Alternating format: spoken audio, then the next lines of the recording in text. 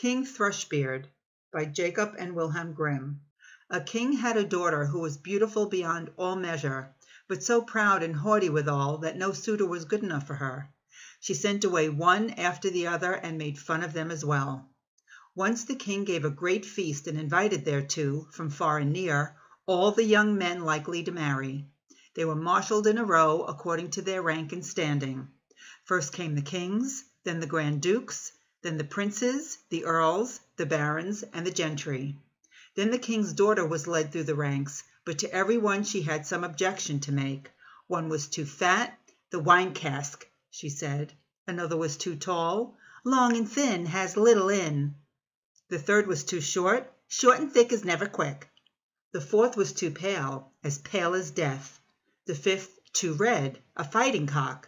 The sixth was not straight enough, a green log dried behind the stove. So she had something to say against every one, but she made herself especially merry over a good king who stood quite high up in the row and whose chin had grown a little crooked.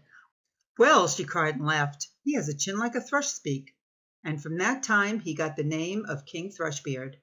But the old king, when he saw that his daughter did nothing but mock people and despise all the suitors who were gathered there, was very angry, and swore that she should have for her husband the very first beggar that came to his doors. A few days afterward a fiddler came and sang beneath the windows, trying to earn a small alms. When the king heard him, he said, "Let him come up." So the fiddler came up in his dirty, ragged clothes and sang before the king and his daughter. When he had ended, he asked for a trifling gift. The king said, "Your song has pleased me so well that I will give you my daughter there to wife." The king's daughter shuddered, but the king said, "I have taken an oath to give you to the very first beggar man, and I will keep it." All she could say was in vain. The priest was brought, and she had let herself be wedded to the fiddler on the spot. When that was done, the king said, "Now it is not proper for you, a beggar woman, to stay any longer in my palace. You may go with your husband." The beggar man led her out by the hand, and she was obliged to go away on foot with him. When they came to the large forest, she asked, "To whom does this beautiful forest belong?" "It belongs to King Thrushbeard. If you had taken him, it would have been yours." "Ah, unhappy girl that I am, if I had but taken King Thrushbeard." Afterward they came to a meadow, and she asked again, "To whom does this beautiful green meadow belong?" "It belongs to King Thrushbeard. If you had taken him, it would have been yours." "Ah, unhappy girl that I am, if I had but taken King Thrushbeard." Then they came to a large town, and she asked again, "To whom does this fine large town belong?" "It belongs to King Thrushbeard. If you had taken him, it would have been yours." "Ah, unhappy girl that I am, if I had but taken King Thrushbeard." "It does not please me," said the fiddler, "to hear you always wishing for another husband. Am I not good enough for you?" At last they came to a very little hut, and she said, "Oh, goodness, what a small house! To whom does this miserable, mean hovel belong?" The fiddler answered, "That is my house and yours, where we shall live together." She had to stoop in order to go into the low door. "Where are the servants?" said the king's daughter. "What servants?" answered the beggar man. "You must do what you wish to have done. Just make a fire at once and set on water to cook my supper. I am quite tired." But the king's daughter knew nothing about lighting fires or cooking, and the beggar man had to lend a hand himself to get anything fairly done. When they had finished their scanty meal, they went to bed, but he forced her to get up quite early in the morning in order to look after the house. For a few days they lived in this way as well as might be, and ate up all the food in the house. Then the man said, "Wife, we cannot go on any longer eating and drinking here and earning nothing. You must weave baskets." He went out, cut some willows, and brought them home. Then she began to weave, but the tough willows wounded her delicate hands. "I see that this will not do," said the man. "You had better spin. Perhaps you can do that." She sat down and tried to spin, but the hard thread soon cut her soft fingers so that the blood ran down. "See," said the man, "you are fit for no sort of work. I have made a bad bargain with you. Now I will try to earn a living by selling pots and earthenware. You must sit in the marketplace and sell the ware." "Alas," thought she, "if any of the people from my father's kingdom come to the market and see me sitting there, selling, how they will mock me." But it was of no use. She had to yield unless she chose to die of hunger. For the first time she succeeded well, for the people were glad to buy women's wares because she was good-looking, and they paid her what she asked. Many even gave her the money and left the pots with her as well. so they lived on what she had earned as long as it lasted.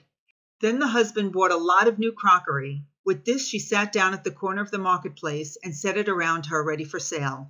But suddenly there came a drunken soldier galloping along, and he rode right amongst the pots, so that they were all broken in 1,000 bits. She began to weep. She did not know what to do for fear. "Alas, what will happen to me?" she cried. "What will my husband say to this?" She ran home and told him of the misfortune. "Who would seat herself at a corner of the marketplace with crockery?" said the man. "Leave off crying. I see very well that you cannot do ordinary work. So I have been to our king's palace and have asked whether they cannot find a place for a kitchen maid. They have promised me to take you. In that way you will get your food for nothing."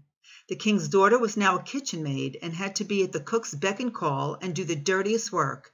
In each of her pockets she fastened a little jar, in which she took home her share of the leavings, and upon this they lived. It happened that the wedding of the king's eldest son was to be celebrated, so the poor woman went up and placed herself by the door of the hall to look on. When all the candles were lit, and people, each more beautiful than the other, entered, and all was full of pomp and splendor, she thought of her lot with a sad heart, and cursed the pride and haughtiness which had humbled her and brought her to her great poverty. The smell of the delicious dishes which were being taken in and out reached her, and now and then the servants threw her a few morsels. These she put in her jars to take home. All at once the king's son entered, clothed in velvet and silk, with gold chains around his neck. And when he saw the beautiful woman standing by the door, he seized her by the hand and would have danced with her, but she refused and shrank back with fear, for she saw that it was King Thrushbeard, the suitor whom she had driven away with scorn. Her struggles were of no use. He drew her into the hall, but the string by which her pockets were fastened broke. The pots fell down, the soup ran out, and the scraps were scattered all around. When the people saw it, there arose laughter and derision, and she was so ashamed that she would rather have been 1,000 fathoms below ground. She sprang to the door and would have run away, but on the stairs a man caught her and brought her back, and when she looked at him, it was King Thrushbeard. He said to her kindly, "Do not be afraid. I and the fiddler who have been living with you in that wretched hovel are one. For love of you, I disguised myself so, and I also was the soldier who rode through your crockery. This was all done to humble your proud spirit, and to punish you for the insolence with which you mocked me." Then she wept bitterly and said, "I have done great wrong. I am not worthy to be your wife." But he said, "Be comforted. The evil days are past. Now we will celebrate our wedding." Then the maids in waiting came and put the most splendid clothing on her. Her father and his whole court arrived and wished her happiness in her marriage to King Thrushbeard, and the joy now began in earnest. I wish you and I had been there too. End of King Thrushbeard by Jacob and Wilhelm Grimm. Read by Susabel.